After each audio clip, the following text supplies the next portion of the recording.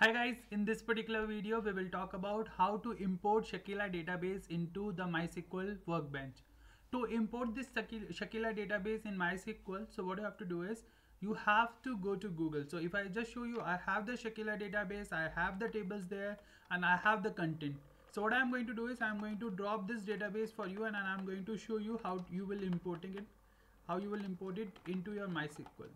So I just dropped this Sakila database. I don't have a database right now, so I'm going to do it for you. So simply go to Google and search Sakila database. Once you click on Sakila database, search for this one, Sakila sample database installation MySQL. Okay, so if you open this, so here you will not find out the Sakila database at the same moment. So what you have to do is you have to search for this particular link, dev.mysql.com doc index other.html. So click on this link. So I will also put that in the video description. Now just go down and here you will find out Sakila, and here you will find out there are two options to download into the tar file or into a zip format. So we are going to download it into the zip format. So if you click here, so it will ask for the installation part, it will ask for the download location. So click on save and it will download this Sakila database into your system. Okay, so it's just a very small file, it will take a moment for you. Now if you see, I have the Sakila database. Okay, what I have to do is I have to extract the file.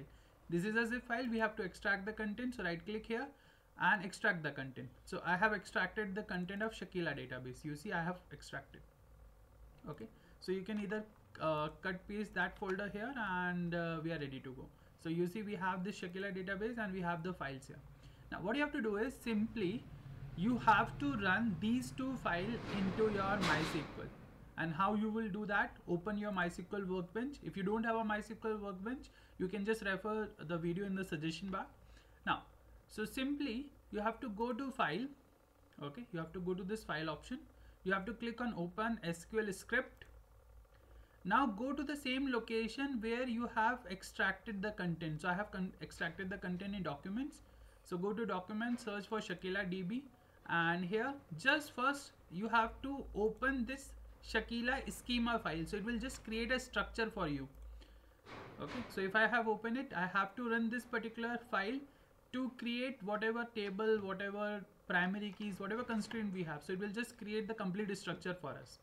So I am going to execute this Sakila schema file by clicking on this electric icon, okay, or you can say the lighting icon.